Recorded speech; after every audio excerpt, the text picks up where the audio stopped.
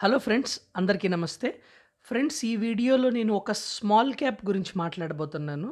So ఈ small cap అనేది passive investing బేస్డ్లో ఉంది. ఓకే, సో మీరు ఎడిషనల్గా ఈ స్మాల్ క్యాప్లో ఎటువంటి ట్రాకింగ్ చేయాల్సిన పని లేదు.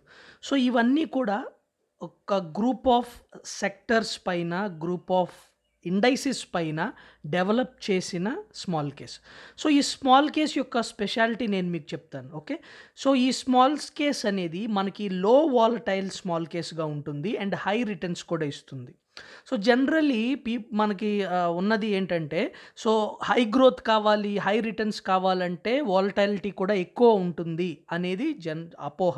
సో ఇక్కడ నేను ఒక స్క్రీన్ షాట్ని మీకు ప్రజెంట్ చేస్తాను. ఈ స్క్రీన్ షాట్లో మీరు చూడొచ్చు. లో వాలటాలిటీ అనే ఇండెక్స్, నిఫ్టీ లో వాలటాలిటీ అనే ఇండెక్స్ 19% రిటర్న్స్ ఇవ్వటం జరిగింది. But at the same time Nifty అనేది నియర్ టు 13% రిటర్న్స్ ఇవ్వటం జరిగింది. ఓకే, సో ఈ అపోహలు అనేవి కామన్ మార్కెట్స్లో. బట్ ఈ అపోహల్ని కూడా మించిన థింగ్స్ మనకి మార్కెట్స్లో ఉన్నాయి, రైట్? సో ఎందుకు, what is the reason of this small case అనేది నేను మీకు ఎక్స్ప్లెయిన్ చేస్తాను. ఈ స్మాల్ కేస్ అనేది నేను క్రియేట్ చేయడం జరిగింది. ఫస్ట్ ఈ స్మాల్ కేస్ని నేను ప్యాసివ్ ఇన్వెస్టింగ్ కోసం క్రియేట్ చేశాను. What is passive investing?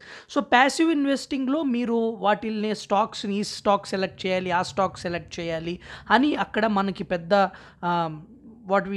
ఎక్కువ రీసెర్చ్ చేయాల్సిన అవసరం లేదు, అవునా? సో ఇది first thing, passive investing. And second thing ఏంటంటే, రెండో విషయం నేను ఇందులో ఈ యొక్క స్మాల్ కేస్లో ఉండాల్సింది ఏంటంటే conservative investors. So for example మీకు more than 45 years 50 years of age ఉంది. సో బట్ మీరు ఈక్విటీలో మీరు ఇన్వెస్ట్ చేయాలనుకుంటున్నారు. మీకు లో వాలటైలిటీ ఉండాలి, గ్లోబల్ డైవర్సిఫికేషన్ ఉండాలి. సో ఒక కన్జర్వేటివ్ ఇన్వెస్టర్కి ఎటువంటి క్వాలిటీస్ని తను దృష్టిలో పెట్టుకుంటాడో, సో కన్జర్వేటివ్ ఇన్వెస్టర్ కోసం కూడా ఇది నేను డిజైన్ చేయటం జరిగింది.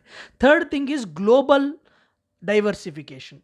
సో ఎందుకు మనకి యుఎస్ స్టాక్స్ పైన లేకపోతే గ్లోబల్ మార్కెట్స్ పైన మన ఫోకస్ ఉండాలి అంటే, రేపొద్దున ఏదైనా బ్యాడ్ న్యూస్ మనకి related to Indian stock market. So bad newses అంటే చూడండి, మనకి వచ్చిన డిమానిటైజేషన్ లాంటి ఎఫెక్ట్స్, ఎలక్షన్ లాంటి ఎఫెక్ట్స్ ఏదైనా ఫ్యూచర్లో వస్తే కనుక మనం గ్లోబల్ డైవర్సిఫికేషన్ ద్వారా ఆ ఎఫెక్ట్స్ని మనం మినిమైజ్ చేస్తాం, అంటే మన వాలటాలిటీని రెడ్యూస్ చేసుకుంటున్నాం, రైట్? సో ఈ 3 థింగ్స్ని ఇక్కడ నేను పెట్టుకున్నాను ఫస్ట్. అండ్ దాంతోపాటు నాకు ఈ పర్టిక్యులర్ స్మాల్ కేస్ అనేది గ్రోత్ ఓరియంటెడ్గా ఉండాలి, డిఫెన్సివ్ ఉండాలి.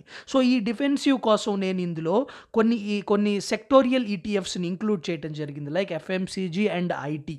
సో ఓవరాల్గా నేను ఈ స్మాల్ కేస్ గురించి మీకు ల్యాప్టాప్లోకి స్క్రీన్ షేర్ చేసి నేను మీకు ఈ స్మాల్ కేస్ గురించి క్లియర్గా ఎక్స్ప్లెయిన్ చేస్తాను. ఓకే, సో ఈ స్మాల్ కేస్ అంతా కూడా అన్నీ కూడా ఈక్వల్ వెయిటెడ్. ఓకే, అన్ని ఇండైసెస్ కూడా ఈక్వల్ వెయిటెడ్ తీసుకుంటాం జరిగింది. సో ఏమేమి ఈటీఎఫ్స్ ఉన్నాయి, ఏమేమి ఇండైసెస్ ఇందులో నేను ట్రాక్ చేస్తున్నాను, ఎంతెంత పర్సంటేజెస్ అన్నీ క్లియర్గా నేను డిస్కస్ చేస్తాను. ఓకే, సో ఫ్రెండ్స్, ఈ వీడియో కనుక మీకు నచ్చినట్లయితే తప్పకుండా వీడియోని లైక్ చేయండి. అలాగే ఇదే మీరు ఫస్ట్ టైం మన ఛానల్కి వస్తే తప్పకుండా మన ఛానల్ని సబ్స్క్రైబ్ చేసుకొని బెల్ ఐకాన్ని ప్రెస్ చేసి మీ ఫ్రెండ్స్తో మన ఛానల్ గురించి షేర్ చేసుకోండి. ఓకే, సో స్క్రీన్ పైకి వెళ్ళిపోదాం. ఫ్రెండ్స్, మనం డిస్కస్ చేస్తున్న స్మాల్ కేస్ ఇదే. సో ఈ స్మాల్ కేసులో చూడొచ్చు, ఫస్ట్ థింగ్ మనకు ఉన్నది ఇక్కడ Motilal Oswal Nasdaq 100 ETF. So ఈ నాస్డాక్ అనేది యుఎస్ స్టాక్ మార్కెట్ యొక్క టెక్ స్టాక్స్ని ట్రాక్ చేసే ఈటీఎఫ్.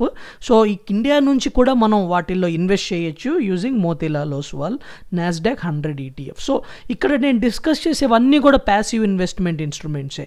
ఈ ఈటీఎఫ్ని మీరు కూడా మీ స్మాల్ కేసులో ఇంక్లూడ్ చేసుకున్నారనుకోండి, సో ఎవ్రీ మంత్ ఇందులో ఎస్ఐపి కూడా చేయొచ్చు.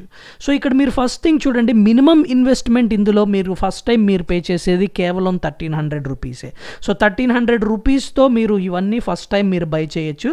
ఆ తర్వాత ఎస్ఐపి ఏదైతే ఉందో మీరు ఆ ఎస్ఐపికి ప్రైస్ అడ్జస్ట్మెంట్స్ చేసుకోవచ్చు. ఓకే, సో దాని గురించి నేను డిస్కస్ చేయట్లేదు. స్మాల్ కేస్ ఎవరిది, జీరోదాలో అకౌంట్, స్మాల్ కేసులో అకౌంట్ ఓపెన్ చేయండి, ఇవన్నీ ఇవన్నీ నా లింక్ ద్వారా అకౌంట్ ఓపెన్ చేయండి, స్మాల్ కేస్ అంటే ఏంటి, ఇవన్నీ నేను ఇక్కడ ఎక్స్ప్లెయిన్ చేయట్లేదు ఫ్రెండ్స్. ఇవన్నిటితో నాకు సంబంధం లేదు. మీరు నా దగ్గర మీరు అకౌంట్ ఓపెన్ చేయాల్సిన పని అలాంటిదేం లేదు. కేవలం ఈ వీడియో నేను చేస్తుంది మీకు ఇలాగా ఒక ప్యాసివ్ వేలో కూడా మనం మంచి రిటర్న్స్ని తీసుకురావచ్చు, డైవర్సిఫై చేయొచ్చు, గ్లోబల్గా కూడా మనం డైవర్సిఫై చేయొచ్చు అనే విషయాన్ని మెన్షన్ చేయడానికి మాత్రమే ఈ వీడియో చేస్తున్నాను. So first thing is Motilal Oswal Nasdaq 100 ETF. So ఈ ETF ద్వారా మీకు గ్లోబల్ డైవర్సిఫికేషన్ అనేది లభిస్తుంది. So that is the reason equal wait. So 14% మీకు Motilal Oswal Nasdaq fund. Next మీరు ఐసిఐసిఐ ప్రూవ్ నిఫ్టీ 50 యొక్క ఇండెక్స్ ఫండ్, మన ఇండెక్స్ ఫండ్ ఏదైతే ఉందో దాని యొక్క ETF, మన నిఫ్టీ యొక్క ETF అనేది నెక్స్ట్. సో దీని గురించి చెప్పనవసరం లేదు, సో మీకు తెలుసు. సో అది 14% అక్కడ నేను ఇంక్లూడ్ చేస్తున్నాను. నెక్స్ట్ వచ్చేసి మిడ్ క్యాప్ 150 ETF. సో ఈ మిడ్ క్యాప్ ఇండెక్స్ కూడా friends one of the stable indices. So మనకి రిటర్న్స్ కావాలి and right, so mid cap స్పేస్లో కూడా మన ఎక్స్పోజర్ ఉండాలి. అండ్ ఈ మిడ్ క్యాప్ స్పేస్ అనేది చూడండి, మీరు మ్యూచువల్ ఫండ్స్కి ఈ ETF కి డిఫరెన్స్ ఏంటో నేను మీకు చెప్తాను. మ్యూచువల్ ఫండ్స్లో లెటస్ ఏదైనా మిడ్ క్యాప్ ఉందనుకోండి, ఆ మిడ్ క్యాప్లో ఎన్ని మ్యూచువల్ ఫండ్స్ ఉంటాయి? 40 మ్యూచువల్ ఫండ్స్ ఉంటాయి. సో ఆ 40 మ్యూచువల్ ఫండ్స్ మనకి ఒకవేళ మార్కెట్ కరెక్ట్ అయితే 40 ఉన్నాయి కాబట్టి హ్యూజ్ కరెక్ట్ అయ్యడానికి ఛాన్సెస్ ఉంటాయి. బట్ ఇక్కడ 150 ETFలో 150 స్టాక్స్ ఉన్నాయి కాబట్టి ఇందులో మనకి వోల్టాలిటీ అనేది తక్కువ ఉంటుంది, అంతేనా? సో ఏదైనా రిలయన్స్ లేకపోతే SBI ఏదైనా ఒక స్టాక్ తీసుకోండి, దాని వోల్టాలిటీ ఎక్కువ ఉంటుంది. బట్ నిఫ్టీ 15 కంపేర్ చేస్తే నిఫ్టీ 50 యొక్క వోల్టాలిటీ తక్కువ ఉంటుంది. ఇన్ ద సేమ్ వే ఈ మిడ్ క్యాప్ ఇండెక్స్ యొక్క వోల్టాలిటీ తక్కువ ఉంటుంది. At the same time 150 top mid క్యాప్ని ఇది ట్రాక్ చేస్తుంది కాబట్టి రిటర్న్స్ కూడా రిలేటివ్గా బాగుంటాయి. ఓకే, సో అందుకనే నేను ఇక్కడ నిఫ్టీ మిడ్ క్యాప్ 150ని ఇంక్లూడ్ చేశాను. నెక్స్ట్ వచ్చేసి నిఫ్టీ నెక్స్ట్ 50, రైట్? సో ఇది కూడా మీకు తెలుసు, junior Nifty. So next Nifty companies ఏవైతే ఉన్నాయో 50 కంపెనీస్, సో వాటి యొక్క ETF మీరు ఒకసారి చూసినట్లయితే నిఫ్టీ 50, నిఫ్టీ నెక్స్ట్ 50, ఆ తర్వాత మిడ్ క్యాప్. అంటే ఒక విధంగా చెప్పాలి అంటే 250 కంపెనీస్, ఇండియాలోని టాప్ 250 కంపెనీస్ని నేను ఈ ETFలో ఇంక్లూడ్ చేశాను. అర్థమవుతుందా? సో నిఫ్టీ యొక్క 250 కంపెనీస్ యొక్క మూమెంట్ మనం ఇందులో క్యాప్చర్ టాప్ 250 కంపెనీస్ యొక్క మూమెంట్స్ మనం ఇందులో తీసుకోబోతున్నాం. సో టాప్ 250 కంపెనీస్ యొక్క మూమెంట్ మనం తీసుకుంటే ఓవరాల్గా దీని యొక్క వాలటైలిటీ అనేది చాలా చాలా రెడ్యూస్ అవుతుంది. బట్ మన రిటర్న్స్ అనేవి మనకి కాంప్రమైజ్ అవ్వకుండా నిఫ్టీ నెక్స్ట్ 50, ఆ తర్వాత మిడ్ క్యాప్స్ని కూడా మనం తీసుకుంటాం జరిగింది. Next one of the beautiful indices ఇక్కడ ఉన్నది లో వాలటైలిటీ 30. సో చూడండి, ఐసిఐసిఐ ప్రూవ్ నిఫ్టీ 100 లో వాలటైలిటీ 30. ఈ ఇండెక్స్ ఏం చేస్తుందో మీకు తెలుసా? టాప్ 100 స్టాక్స్ ఏవైతే ఉన్నాయో వాటిల్లో 30 స్టాక్స్ని తీసుకొని ఆ 30 లో వాలటైలిటీ 30 స్టాక్స్ని తీసుకొని ఆ 30 స్టాక్స్లో ఇన్వెస్ట్ చేస్తుంది. ఓకే, సో దీని ద్వారా మనకి ఏంటంటే మన రిటర్న్స్ అనేవి చాలా స్టేబుల్గా అండ్ ఎల్స్ మనం పోర్ట్ఫోలియో అనేది టూ మచ్ వాలటైలిటీ నుంచి తట్టుకుంటుంది. అండ్ ఈ యొక్క పర్టికులర్ ఇండెక్సే ఇందాక నేను మీకు స్క్రీన్ షాట్లో చూపించాను, which beat the index. Okay, so ఓవరాల్గా మీరు ఇప్పటి వరకు పోర్ట్ఫోలియో చూసినట్లయితే కంప్లీట్గా మనకి గ్లోబల్ డైవర్సిఫికేషన్తో పాటు నిఫ్టీ 250 కంపెనీస్తో పాటు లో వాలటైలిటీ 30 కంపెనీస్తో పాటు స్టేబుల్ పోర్ట్ఫోలియో, ఒక మార్కెట్స్ అనేవి ఒక వాలటైల్ మార్కెట్స్ నుంచి మనం ఒక స్టేబుల్ పోర్ట్ఫోలియోని తీసుకొచ్చిన విధానం మీకు కనిపిస్తుంది. నెక్స్ట్ వచ్చేసి డిఫెన్సివ్ స్టాక్స్. ఈ డిఫెన్సివ్ స్టాక్స్ అనేవి మనకి మార్కెట్ కరెక్షన్స్లో మనకు హెల్ప్ చేస్తాయి అండ్ మార్కెట్ అనేది గ్రో అవటంలో కూడా మంచి రిటర్న్స్ ఇస్తాయి. ఎందుకంటే India is a consumption story. So ఈ కన్జంప్షన్ ఇండియా ETF అనేది మనకి వెరీ మచ్ నీడెడ్, మన పోర్ట్ఫోలియోలో ఉండాలి. సో ఈ కన్జంప్షన్లో మనకి టైటన్ లాంటి కంపెనీస్, బ్రిటానియా లాంటి కంపెనీస్, డాబర్, మ్యారికో, HUL ఇలాంటి consumption and consumption in the sense ఇంకా డిస్క్రిషనరీ, సింఫనీ కానివ్వండి, వర్ల్పూల్ కానివ్వండి, IFB ఇండస్ట్రీస్ కానివ్వండి, కోల్గేట్. సో ఇలాంటి టాప్ కంపెనీస్ అన్ని కన్జంప్షన్లో ఉంటారు. రిలాక్సో, బాటా ఇలాంటి కంపెనీస్ అన్నీ కూడా ఈ ETFలో ఈటీఎఫ్లో ఉన్నాయి. ఇవి ఈటీఎఫ్ ఎస్పెషల్లీ ఇండియా యొక్క గ్రోత్ స్టోరీని రిప్రజెంట్ చేస్తుంది. అందుకనే ఈ ఈటీఎఫ్ అనేది మన పోర్ట్ఫోలియో ఇంక్లూడ్ చేయడం జరిగింది. అండ్ నెక్స్ట్ వచ్చేసి మనకి ఐటీ సెక్టర్ లేకుండా ఎటువంటి పోర్ట్ఫోలియో మనం బిల్డ్ చేయకూడదు, right? So IT is the next rally in our stock markets, Indian stock మార్కెట్స్లో, గ్లోబల్ స్టాక్ మార్కెట్స్లో. ఐటీ అనేది ఎంత ఇంపార్టెంటో మనకి కోవిడ్ అనేది చూపించింది.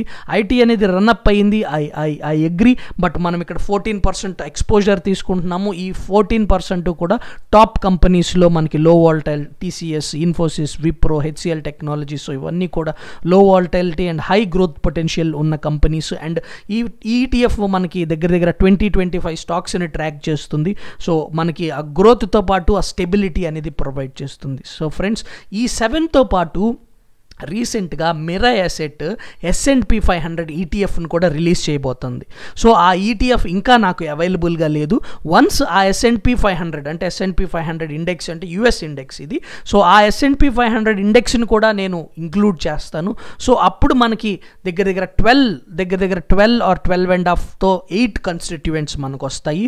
సో దాంతోపాటు మనం ఇన్వెస్ట్ చేసుకుంటే కనుక 2 ఇండైసిస్ గ్లోబల్ నుంచి, రిమైనింగ్ 6 ఇండైసిస్ ఇండియా నుంచి, 2 ఇండైసిస్ ఇందులో thematic funds, IT and consumption, మిగిలినవన్నీ లో వాలటైలిటీ, హై గ్రోత్ ఉన్న ఈటీఎఫ్. సో ఈ బాస్కెట్ ఆఫ్ ఈటీఎఫ్స్ని మనం ప్యాసివ్గా ట్రాక్ చేయొచ్చు. మీ యాక్టివ్ ఇన్వాల్వ్మెంట్ ఉండదు.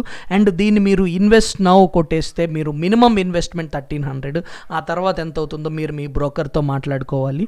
సో దిస్ ఇస్ ఎందుకు ఈ వీడియో నేను చేశాను అంటే, మీకు ఓకే ఇలాంటి ఆప్షన్స్ ఉంటాయి, ప్యాసివ్ ఇన్కమ్లో కూడా ఇంత డైవర్సిఫై చేయొచ్చు, ప్యాసివ్ ఇన్కమ్లో కూడా మనం నిఫ్టీని బీట్ చేయొచ్చు. డెఫినెట్లీ ఫ్రెండ్స్, నేను 100% బిలీవ్ చేస్తాను. దిస్ పోర్ట్ఫోలియో ఈ 8ని మీరు ఇంక్లూడ్ చేసుకుంటే definitely this will beat Nifty అంటే నిఫ్టీని కన్నా ఎక్కువ రిటర్న్స్ ఇవ్వటమే కాదు, నిఫ్టీ ఫాల్ కన్నా ఇది తక్కువ పడుతుంది.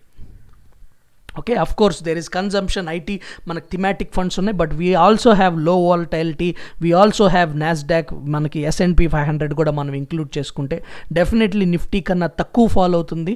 సో నిఫ్టీతో పాటు ఫాలో అవుతుంది, బట్ నిఫ్టీ కన్నా ఎక్కువ రిటర్న్స్ ఇస్తుంది. సో ఈ కన్జర్వేటివ్ ఇన్వెస్టర్స్ ఎవరైతే ఉన్నారో, ఈ లో రిస్క్ తీసుకునే ఇన్వెస్టర్స్ ఎవరైతే ఉన్నారో, డెఫినెట్లీ ఈ యొక్క స్మాల్ క్యాప్ని బిల్డ్ చేసుకోవాలి. ఓకే, సో కేవలం ఈ వీడియో చేసింది మీకు హెల్ప్ అవటం కోసమే. ఎటువంటి లింక్ పైన మీరు క్లిక్ చేయాల్సిన పని లేదు, ఎటువంటి అకౌంట్ ఓపెన్ చేయాల్సిన పని లేదు. మీకు ఈ వీడియో హెల్ప్ఫుల్ అయ్యింది అంటే మీ ఫ్యామిలీకి, మీ ఫ్యామిలీలో ఫ్రెండ్స్కి, మీ ఫ్యామిలీ ఫ్రెండ్స్కి ఎవరైతే కన్జర్వేటివ్ ఇన్వెస్టర్స్ ఉన్నారో, బిగినర్స్ ఎవరైతే ఉన్నారో స్టాక్ మార్కెట్లో, వాళ్ళతో ఈ వీడియోని షేర్ చేసుకోండి. Thank you very much. జై హింద్.